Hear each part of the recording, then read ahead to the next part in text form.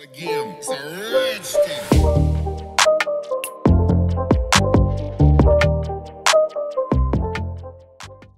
What is going on, guys? Welcome back. In today's video we're going to build 3 simple command line Python games in under 15 minutes, so let us get right into it. Alright, so the first game is going to be a simple Simon Says game where the computer tells us a sequence of colors and we need to memorize it and repeat it. So for this we're going to need the random module. We're going to say import random. We're going to need OS, so import OS, and we're going to need time. So first of all, we want to have colors that we can choose from. So colors are going to be RGB and Y for red, green, blue, and yellow. You can also, if you want, add more colors. Now, if you have the extra time, since we have a time pressure here in this video, I'm not going to do it. But if you have extra time, you can also use Colorama. I have a video on this channel on how to use colored output in the console. If you want to spice that game up a little bit. But you have to define the colors, and then you say Simon's sequence. So Simon equals an empty sequence at first, and we're going to have a loop. We're going to say for score in range, and then you can specify, okay, 0 is the start, but how long shall the sequence be until you have won the game? Or do you want to make it a high score game? Then you probably want to use a while loop. We're going to say, okay, 10 is the maximum. If you manage to do 10 of those, you're going to you won the game. Otherwise, you have your score. So for score in range 0 up until 10, we're going to say Simon's sequence is going to get a new member, which is going to be a random.choice from colors. So we're going to pick a random color, and we're going to append it to Simon. And we're going to say, okay, for every color that we already have in Simon's string, we're going to say, we're going to print that color. And we're going to wait times the leap. Wait for 1.5 seconds before we do os.system, and we're going to clear the screen. Now on Windows we use CLS. On Linux you want to say clear instead of CLS depending on the operating system. And this is just going to show us all the colors that are in the sequence step by step, and then it's going to ask us to repeat the sequence. So we're going to say, okay, guess equals input, and then repeat, and we have to repeat it as a string, as a whole string. And then we're going to do os system.cls or clear, and that's it. And of course, if the guess that we made is not the sequence of Simon, we're going to break, and in the end we're going to print game over like that. Your final score is score. There you go. So we can now run this and see if it works. And as you can see, we get B. Oh, actually we need to do it in the Windows command line, because otherwise clear screen is not going to work. So we'll go to desktop, programming, Python, neural 9, Python main.py. There you go. And you saw G for a second, so repeat G. Now it says G, Y. Okay, G, Y. Now it says G, Y, B. G, Y, B. There you go. Now I'm going to do a mistake now. I'm going to make a mistake. G, Y, B, G. So I'm going to say G, Y, B, B.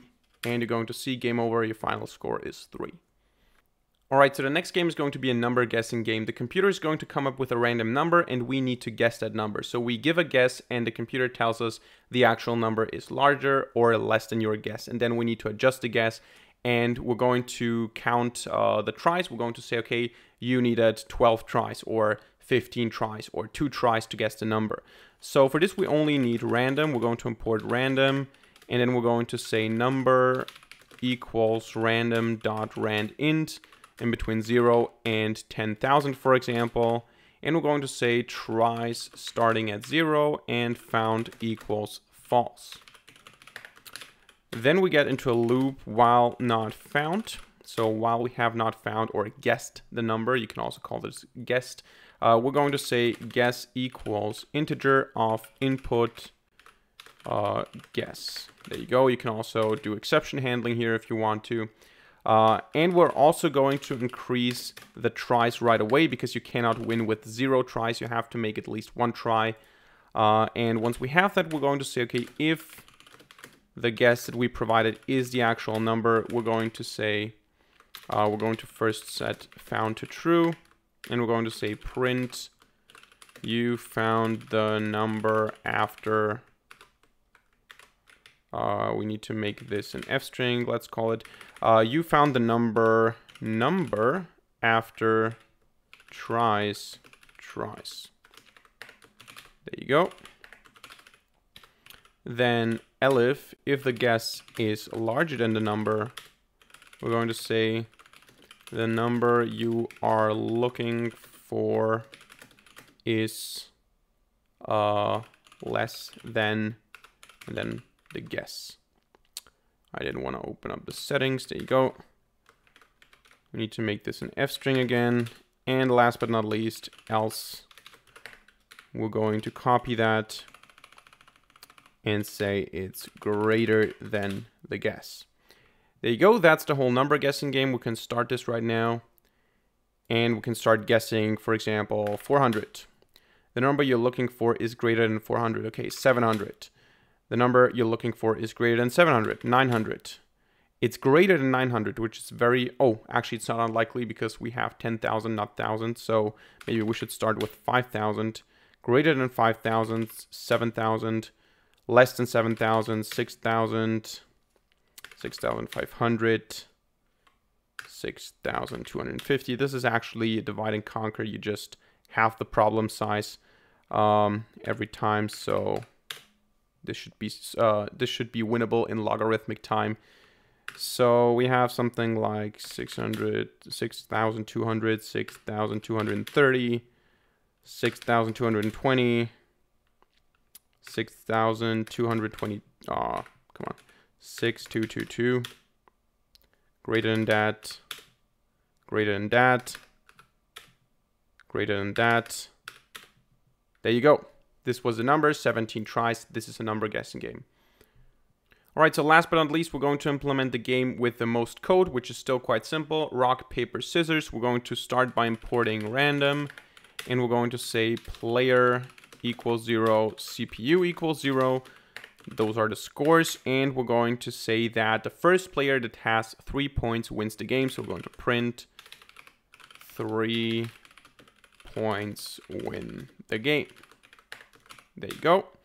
And we can say while player less than 3 and CPU less than 3, we're going to say the CPU choice is going to be random.choice from a list which we call rock, paper, scissors, like that. And then we're going to say player choice equals input, rock, paper, or scissors. There you go. And then we're going to say, okay, if the player choice dot lower, because, you know, if the player enters something like rock, it should be converted to rock. If he enters something like rock, it should be converted to rock so that we can compare it. So if player choice dot lower is the same as the CPU choice, then we have a tie. So we can say print tie no points. So nothing happens. Then elif, if the player dot choice dot lower is equal to rock, then we have the possibility that the CPU choice is equal to, it cannot be rock, so it can be scissors. Then of course the player gets a point because rock beats scissors, and we can say, okay, we can actually, before we do any comparisons, we can say print CPU, whatever the CPU chose, versus player, whatever the player chose. So we can say player wins and 1 point. I don't know. That's a weird message, but we can just copy that, or actually we don't copy it, we say elif CPU choice equals paper. If that is the case, we're going to say CPU, not CPU choice, CPU plus equals 1, print f CPU wins 1 point. Actually, we don't need an f string here, by the way, because we're not having any variables here.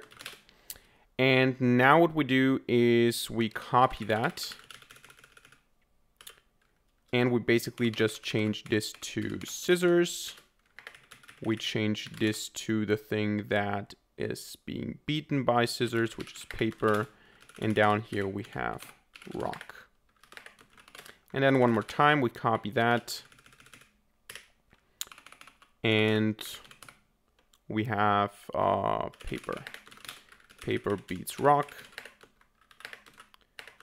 And down here we have scissors.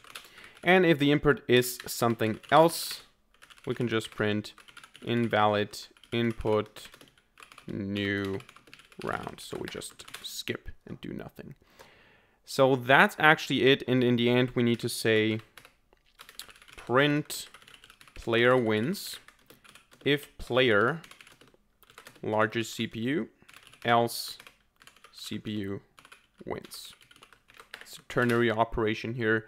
So that should be it. If we run this, we should have a basic rock, paper, scissors game. So let's say 3 points were in the game. Let's start with rock. The computer says paper, so it wins. It has 1 point now, and we have 0 points. I am going to say rock again. Rock against rock, no points. Rock again. CPU wins again with paper. Rock again. Tie. Rock again. CPU wins again with paper. Okay, that's a very... doesn't seem like a random game, but it is a random game. So let's do it one more time. Okay, now we beat the CPU because it says scissors. We can say rock again. Rock versus rock is no points. Then we have rock versus scissors again. Rock versus rock again. Okay, again a tie. Player wins. Okay, this is kind of... doesn't seem too random. Is this now randomness inside of randomness? Or is it always win, tie? No, okay, it's 2 ties here. There you go. Now the CPU wins again. Player wins now. Okay, so it is in fact random. It's just unlikely that this happened. Now we can say scissors. Player wins against paper, and then let's go with paper. CPU wins.